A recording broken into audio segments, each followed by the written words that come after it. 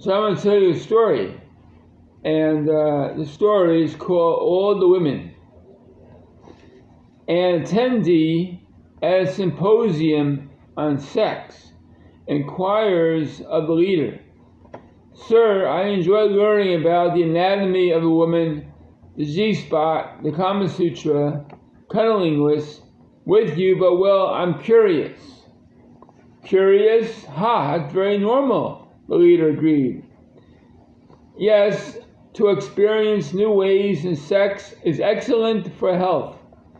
Gay, straight, bi, B&D, menage a trois, all very good. Just don't harm others or yourself." "Yes," the young man confided, "I am curious. When will I have the greatest sex? With whom? What will it be like? How can I get every pretty girl to want sex with me? I want to experience sex like that every time." The leader looked at the young man and the panel of experts on human sexuality. Sex with every beautiful woman?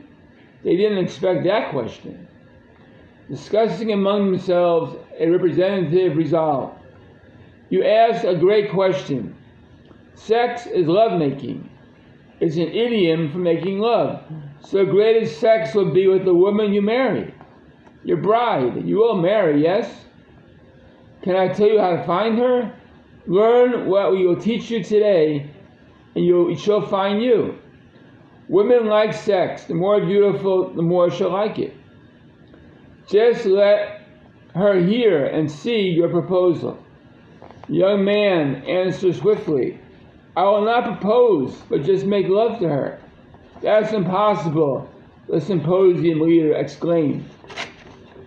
"Well, you're the most knowledgeable about sex," the young man said.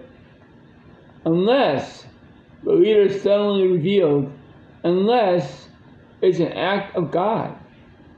If God touches you, then," he began to laugh, "you'll have all the women." Thank you," the young ashram resident said. "Thank you for the blessing." That's the first story.